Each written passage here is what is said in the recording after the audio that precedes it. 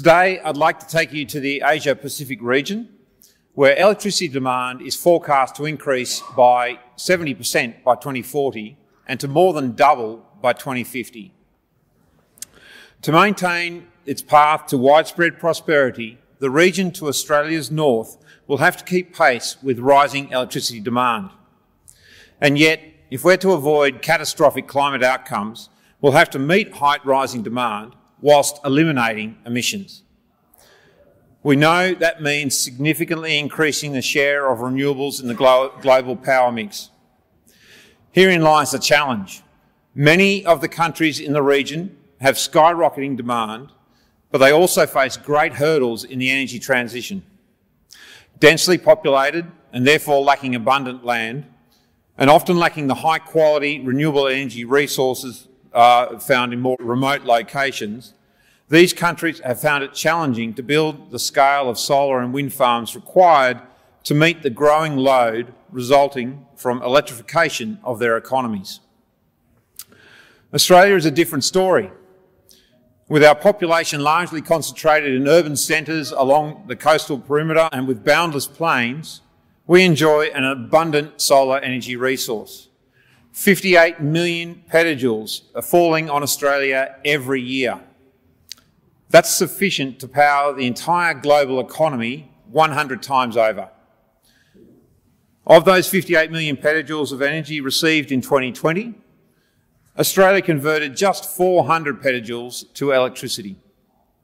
Indeed, even if 100% of Australia's primary energy use was met with solar, we would only utilise 0.01% of that available resource. We confront an irony then, in which one of the region's richest renewable energy resources, Australian sunshine, has been inaccessible to those with the greatest demand. Without the ability to bridge the distance over land and sea, Australia has been unable to connect to the region and supply this abundant energy to the demand centres in our neighbours. This, however, is about to change. Today, I want to share with you the story of how technological advancement across several fields has aligned to mean that Australia can finally share its vast solar resource for the world's benefit. It is in many ways a hidden story, several decades in the making, in which key technologies have slowly but surely improved to the point of unlocking extraordinary potential. The ever-increasing efficiency of solar panels and as well as battery storage is a key part of this. Much of that work is thanks to institutions such as the University of New South Wales, which has led the development of photovoltaic technology since the 1980s. However, it is the evolution of high-voltage direct current submarine cable technology that has now enabled Australia to connect to the world. Transmission voltages continue to increase, reducing losses. Advances in material science and more sophisticated modelling of the natural environment have resulted in a robust and reliable means of transmitting electricity between continents.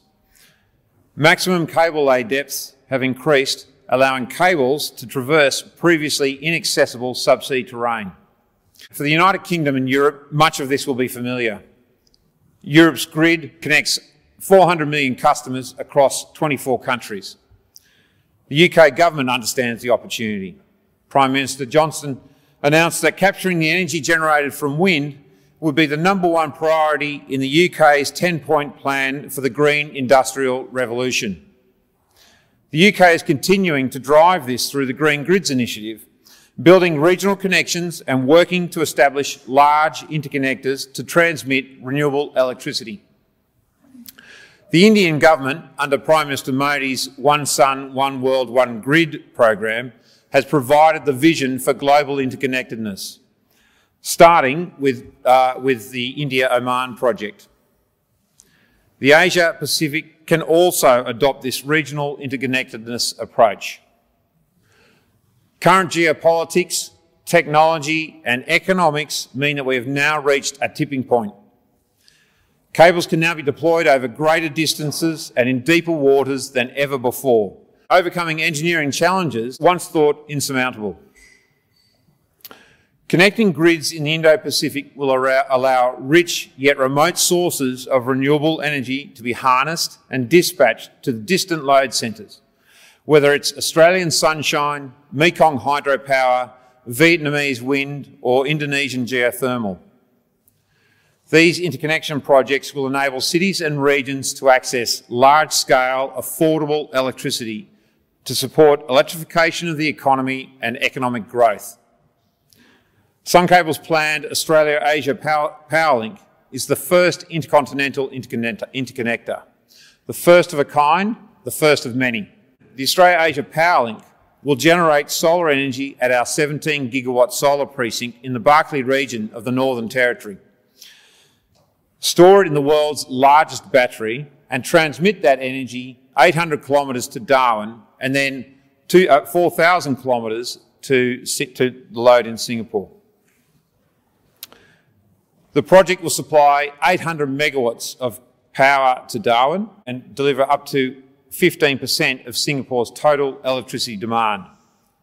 We will be fully operational in both markets by 2028.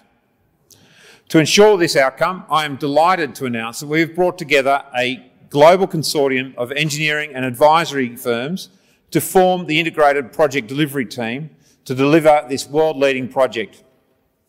The firms include Bechtel, Hatch, SMEC and their parent company Sabana Jurong from Singapore, Marsh and PwC Australia.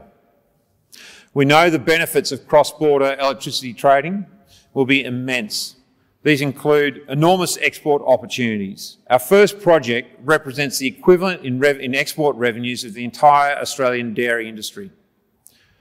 The growth of next-generation industries like data centres and green manufacturing, all of which require dispatchable, competitively priced renewable electricity, and strategic manufacturing opportunities in the renewable energy supply chain, of which there are many.